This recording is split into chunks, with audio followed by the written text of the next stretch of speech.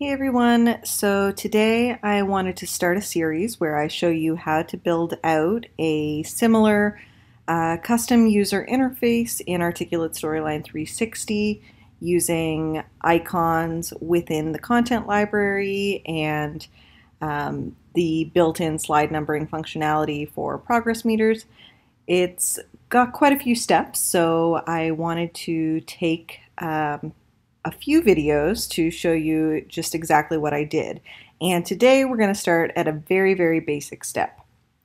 So we're going to open up Storyline here, and from the Insert tab, we have our content library, and you can choose any amount of icons that you want. Let's just grab, say, a pause button here and insert it. And one thing that you're going to notice is that the pause button, for example, is made up of multiple freeform shapes that are grouped together. So I'm going to delete this from here. And we're going to go into View Slide Master. And this is where I've kind of tossed this, this icon. You'll see here, let me change it to black so that you can see.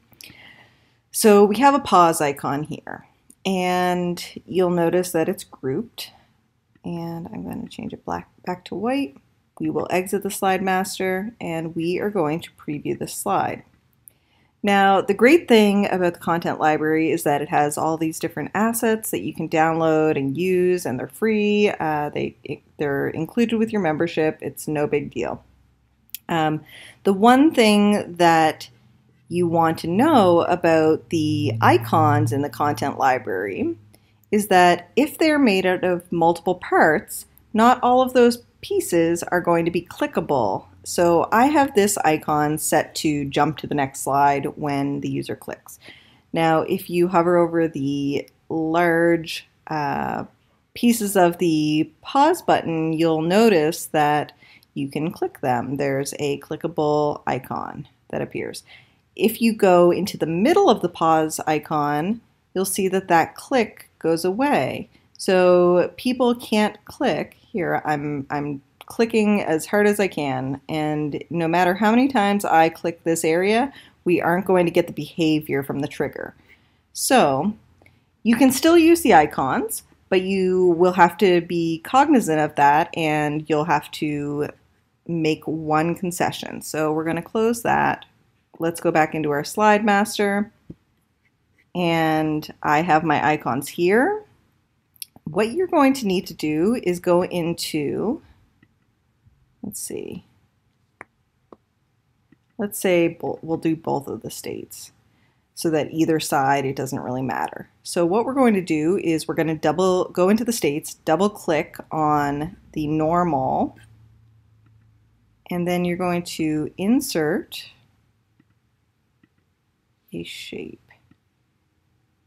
And I'm just going to spread it across the full width so that we capture the other piece of the pause button. And what you want to do is you want to go to Format, and your outline is no outline.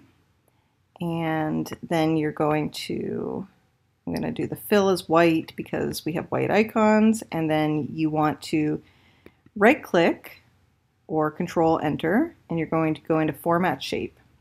And then you're going to bring the transparency to 99% and close. Then you're going to select Done Editing States. And now when we go back to that slide and preview that, because we have this transparent shape over top, you will be able to click anywhere that is covered by the shape. So you'll be able to click either of your pause icons or the blank fill icon. So that's my first tip, because we will need to do that for all of these icons that are used on our custom player.